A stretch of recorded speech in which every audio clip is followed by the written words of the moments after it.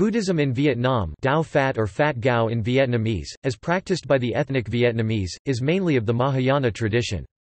Buddhism may have first come to Vietnam as early as the 3rd or 2nd century BCE from South Asia or from China in the 1st or 2nd century CE. Vietnamese Buddhism has had a syncretic relationship with certain elements of Taoism, Chinese spirituality and the Vietnamese folk religion. History. Dynastic period. There are conflicting theories regarding whether Buddhism first reached Vietnam during the 3rd or 2nd century BCE via delegations from India, or during the 1st or 2nd century from China. In either case, by the end of the 2nd century CE, Vietnam had developed into a major regional Mahayana Buddhist center centering on Lui Lao in modern Bac Ninh province, northeast of the present-day capital city of Hanoi. Lui Lao was the capital of the Han region of Jiaoji and was a popular place visited by many Indian Buddhist missionary monks en route to China. The monks followed the maritime trade route from the Indian subcontinent to China used by Indian traders. A number of Mahayana sutras and the Agamas were translated into classical Chinese there, including the Sutra of 42 chapters and the Anapanasati. Jiaoji was the birthplace of Buddhist missionary Kong Senghui, who was of Sogdian origin. Over the next 18 centuries, Vietnam and China shared many common features of cultural, philosophical, and religious heritage. This was due to geographical proximity to one another and Vietnam being annexed twice by China. Vietnamese Buddhism is thus related to Chinese Buddhism in general, and to some extent reflects the formation of Chinese Buddhism after the Song dynasty. Theravada Buddhism, on the other hand, would become incorporated through the southern annexation of Khmer people and territories. During the Din dynasty 968–980, Buddhism was recognized by the state as an official faith approximately 971, reflecting the high esteem of Buddhist faith held by the Vietnamese monarchs. The early La dynasty 980–1009 also afforded the same recognition to the Buddhist Church. The growth of Buddhism during this time is attributed to the recruitment of erudite monks to the court as the newly independent state needed an ideological basis on which to build a country. Subsequently, this role was ceded to Confucianism. Vietnamese Buddhism reached its zenith during the Le dynasty 1009–1225, beginning with the founder Le Tai Tu, who was raised in a pagoda. All of the kings during the Le dynasty professed and sanctioned Buddhism as the state religion. This endured with the Tran dynasty 1225–1400, but Buddhism had to share the stage with the emerging growth of Confucianism. By the 15th century, Buddhism fell out of favor with the court during the later La dynasty, although still popular with the masses. Officials like Le Quat attacked it as heretical and wasteful. It was not until the 19th century that Buddhism regained some stature under the Nguyen dynasty, who accorded royal support. A Buddhist revival movement, Chan Hung Phat Gao, emerged in the 1920s in an effort to reform and strengthen institutional Buddhism, which had lost grounds to the spread of Christianity and the growth of other faiths under French rule. The movement continued into the 1950s. Topic: Republican period. From 1954 to 1975, Vietnam was split into North and South Vietnam. In a country where surveys of the religious composition estimated the Buddhist majority to be approximately 50 to 70%, President Ngo Dinh Diem's policies generated claims of religious bias. As a member of the Catholic Vietnamese minority, he pursued pro-Catholic policies that antagonized many Buddhists. In May 1963, in the central city of Hue, where Diem's elder brother Ngo Dinh Thuc was the archbishop, Buddhists were prohibited from displaying Buddhist flags during Vesak celebrations. Yet few days earlier, Catholics were allowed to fly religious flags at a celebration in honor of the newly seated archbishop. This led to widespread protest against the government. Troops were sent in and 9 civilians were killed in the confrontations. This led to mass rallies against Diem's government, termed as the Buddhist crisis. The conflicts culminated in Thich Quang Duc's self-immolation. President Diem's younger brother Ngo Dinh Nhu favored strong armed tactics, and Army of the Republic of Vietnam special forces engaged in the Dze Loi Pagoda raids, killing estimated hundreds. Dismayed by the public outrage, the U.S. government withdrew support for the regime.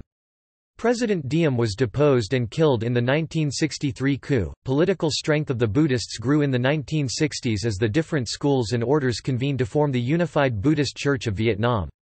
Leaders of the church like Thich Tri Quang had considerable sway in national politics, at times challenging the government.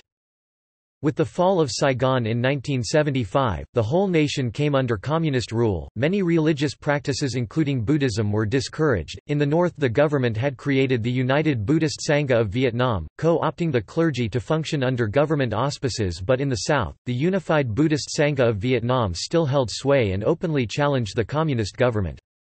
The Sangha leadership was thus arrested and imprisoned, Sangha properties were seized, and the Sangha itself was outlawed. In its place was the newly created Buddhist Sangha of Vietnam, designed as the final union of all Buddhist organizations, now under full state control. Since Doi Moi 1986, many reforms have allowed Buddhism to be practiced relatively unhindered by the individuals. However, no organized Sangha is allowed to function independent of the state. It was not until 2007 that Pure Land Buddhism, the most widespread type of Buddhism practiced in Vietnam, was officially recognized as a religion by the government. Thich Quang Du, the patriarch of the Unified Buddhist Sangha, once imprisoned, remains under surveillance and restricted in his travels. Today, Buddhists are found throughout in Vietnam, from north to south. Buddhism is the single largest organized religion in Vietnam, with somewhere between 9% and 16% of the population identifying themselves as Buddhist. Overseas. After the fall of South Vietnam to communism in 1975 at the end of the Vietnam War, the first major Buddhist community appeared in North America. Since this time, the North American Vietnamese Buddhist community has grown to some 160 temples and centers. Proselytizing is not a priority. The most famous practitioner of synchronized Vietnamese Thien in the West is Thich Nhat Hanh, who has authored dozens of books and founded the Dharma Center Plum Village in France together with his colleague, Bisuni and Zen master Chan Kong. According to Nguyen and Barber, Thich Nhat Hanh's fame in the Western world as a proponent of engaged Buddhism and a new Thien style has no affinity with or any foundation in traditional Vietnamese Buddhist practices. And according to Alexander Saucy 2007, his style of Zen Buddhism is not reflective of actual Vietnamese Buddhism. Thich Nhat Hanh often recounts about his early Thien practices in Vietnam in his Dharma talks, saying that he continued and developed this practice in the West, which has a distinctive Vietnamese Thien flavor. Thich Nhat Hanh's Buddhist teachings have started to return to a Vietnam where the Buddhist landscape is now being shaped by the combined Vietnamese and Westernized Buddhism that is focused more on the meditative practices. Practice. Followers in Vietnam practice differing traditions without any problem or sense of contradiction. Few Vietnamese Buddhists would identify themselves as a particular kind of Buddhism, as a Christian might identify him or herself by a denomination, for example. Although Vietnamese Buddhism does not have a strong centralized structure, the practice is similar throughout the country at almost any temple. Gaining merit is the most common and essential practice in Vietnamese Buddhism, with a belief that liberation takes place with the help of Buddhas and Bodhisattvas. Buddhist monks commonly chant sutras, recite Buddha's names, particularly Amitabha, doing repentance and praying for rebirth in the Pure Land. The Lotus Sutra and the Amitabha Sutra are the most commonly used sutras.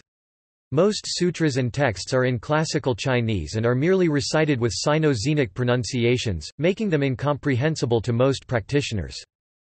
3 services are practiced regularly at dawn, noon, and dusk.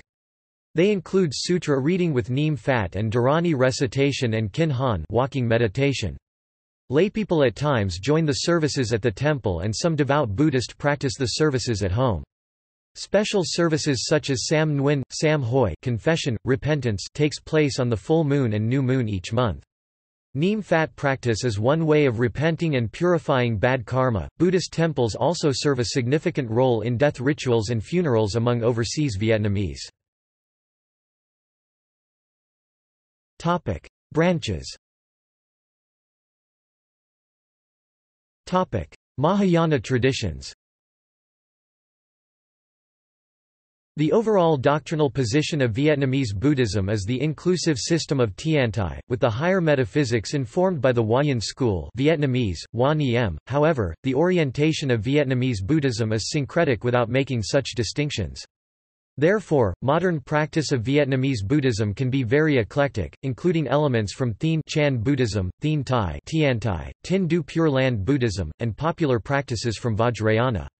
According to Charles Prebish, many English-language sources contain misconceptions regarding the variety of doctrines and practices in traditional Vietnamese Buddhism.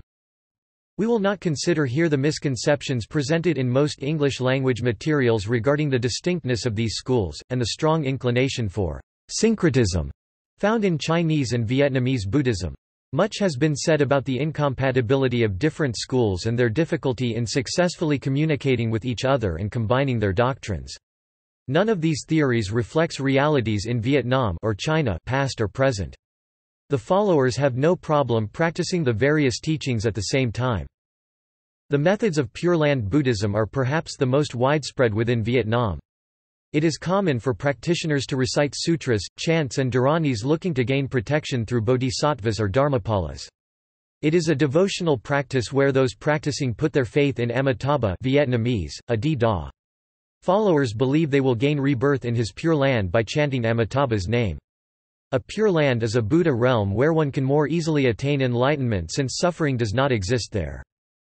Many religious organizations have not been recognized by the government, however, in 2007, with 1.5 million followers, the Vietnamese Pure Land Buddhism Association Tin Du Cu Si Phat Hoi Vietnam received official recognition as an independent and legal religious organization. Thien is the Sino-Xenic pronunciation of Chan Japanese Zen and is derived ultimately from Sanskrit, Dhyana. The traditional account is that in 580, an Indian monk named Vinataruchi Vietnamese, Thi Ni Da Lu Kai traveled to Vietnam after completing his studies with Sengcan, the third patriarch of Chan Buddhism. This would be the first appearance of Thien.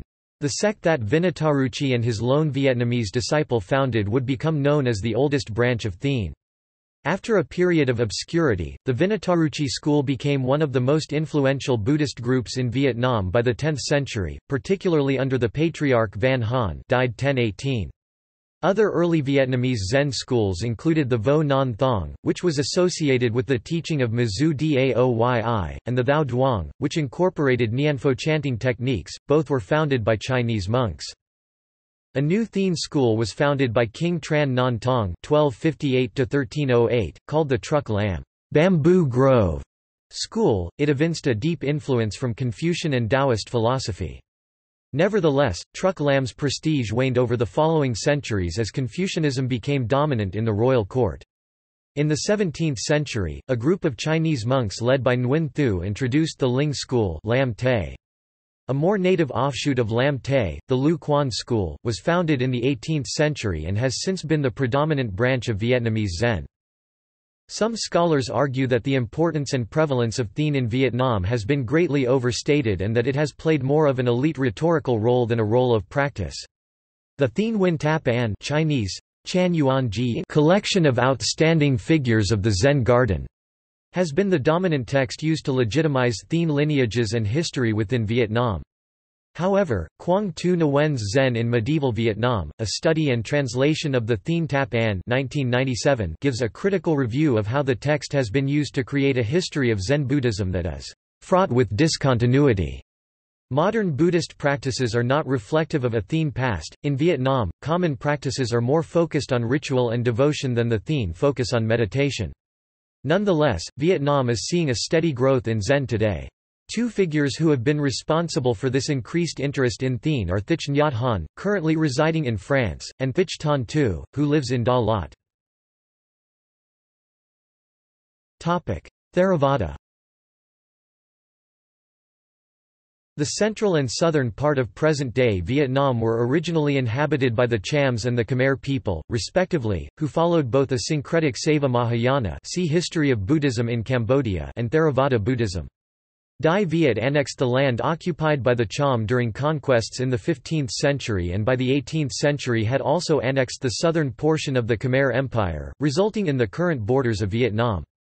From that time onward, the dominant Dai Viet Vietnamese followed the Mahayana tradition while the Khmer continued to practice Theravada.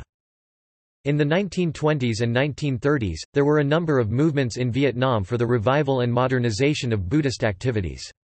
Together with the reorganization of Mahayana establishments, there developed a growing interest in Theravada meditation as well as the Pali Canon. These were then available in French. Among the pioneers who brought Theravada Buddhism to the ethnic Dai Viet was a young veterinary doctor named Le Van Giang. He was born in the south, received higher education in Hanoi, and after graduation, was sent to Phnom Penh, Cambodia, to work for the French government. During that time he became especially interested in Theravada Buddhist practice. Subsequently, he decided to ordain and took the Dhamma name of Ho Tong Vansarakita. In 1940, upon an invitation from a group of lay Buddhists led by Nguyen Van Hue, he went back to Vietnam in order to help establish the first Theravada temple for Vietnamese Buddhists at Go Dua, Tu Duc, now a district of Ho Chi Minh City. The temple was named Bu Quang Ratana Ramsarama. The temple was destroyed by French troops in 1947, and was later rebuilt in 1951. At Bu Quang Temple, together with a group of Vietnamese bhikkhus who had received training in Cambodia such as Thien Luat, Bu Chan, Kim Quang and Joy Niem, Ho Tong began teaching Buddhism in their native Vietnamese. He also translated many Buddhist materials from the Pali Canon, and Theravada became part of Vietnamese Buddhist activity in the country. In 1949–1950, Ho Tong together with Nguyen Van Hue and supporters built a new temple in Saigon, now Ho Chi Minh City, named Kentucky Vien Tu Jetavana Vihara. This temple became the center of Theravada activities in Vietnam, which continued to attract increasing interest among the Vietnamese Buddhists.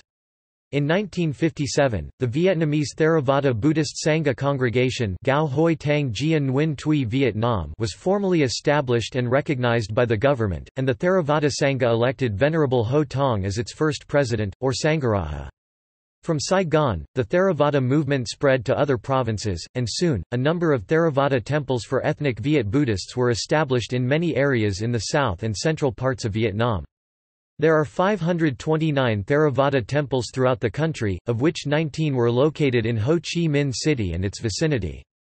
Besides Bu Quang and Kentucky Vien temples, other well-known temples are Bu Long, Giat Quang, Tam Bao, Da Nang, Thien Lam and Huyen Kong and the large Thich Ca Phat Dai in Vung Tau. See also Dharma transmission Buddhist temples in Hue. Notes. References Nguyen, Quang Tu and A. W. Barber. Vietnamese Buddhism in North America, Tradition and Acculturation, in Charles S. Prebish and Kenneth K. Tanaka eds The Faces of Buddhism in America. Berkeley, University of California Press, 1998. Nguyen, Quang Tu. Zen in Medieval Vietnam, A Study of the Thien Nguyen Tap An. Honolulu, University of Hawaii Press, 1997. Nguyen Thai Thursday 2008, History of Buddhism in Vietnam, Cultural Heritage and Contemporary Change, Southeast Asia, CRVP, ISBN 1565180984 Saucy, Alexander. Nationalism, Globalism and the Re-establishment of the Truc Lam Thien Sect in Northern Vietnam, Philip Taylor ed. Modernity and Re-Enchantment, Religion in Post-Revolutionary Vietnam. Institute of Southeast Asian Studies, Singapore, 2007. Further reading DeVito, Elise A. 2009. The Influence of Chinese Master Taishu on Buddhism in Vietnam, Journal of Global Buddhism 10, 413–458 Buswell, Robert E., ed. 2004. Vietnam, an Encyclopedia of Buddhism. Macmillan Reference USA. p. 879–883. ISBN 0-02-865718-7. CS1 maint, extra text, authors list link. External links. Phat Hoc online media related to Buddhism in Vietnam at Wikimedia Commons.